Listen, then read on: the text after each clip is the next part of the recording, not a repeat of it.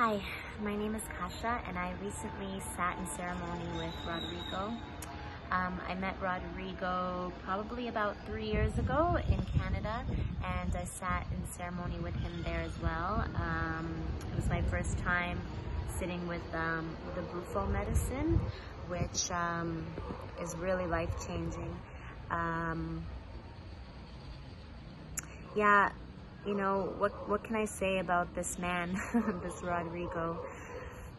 He is such a dear friend. I feel so close to him.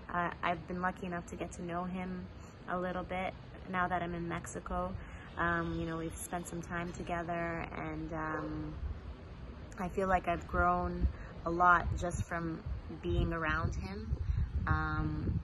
But in ceremony, you know, there's only, I wouldn't recommend just anybody, but when you're doing these kinds of medicine, you really want someone around who, first of all, has done it all himself, so he kind of has an idea of what you're going through, but he's there, and he's so just like calm and peaceful and loving, like so much love radiates from him, that you can't help but feel held and, you know, able to really let go and surrender and really experience your healing.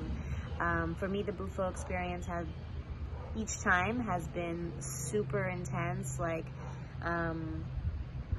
I've never experienced another medicine that I had like zero control, which I found very scary. But you know, like he just comes in at just the right time. He knows exactly what to do to calm you down so that you can just, you know, just do what you need to do in the ceremony. Rodrigo also has, you know, a background in psychology, I believe. So, you know, like he's coming from a bunch of different areas, and he's also studied with tons of, you know, other medicine men, and yeah, like, you know, some people, you just know that this is their calling, and I see how seriously he takes it, how important it is to him, and I'm very grateful that he's able to bring these medicines into the world, because if there's anything that's needed right now, it's so much healing. So please, like, if you're in Mexico, I think he's doing some retreats in Costa Rica as well, reach out to him. I can only say like good things about this man, and yeah, you need somebody like this, especially if you feel a little bit of fear or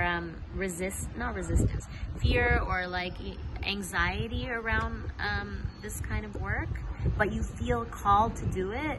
Please, like, just fucking do it. Just dive in. You're gonna come out way better on the other side, you know? So, yeah. Thank you, Rodrigo. I cannot thank you enough. I love you. You're amazing. And I can't wait to sit with you again.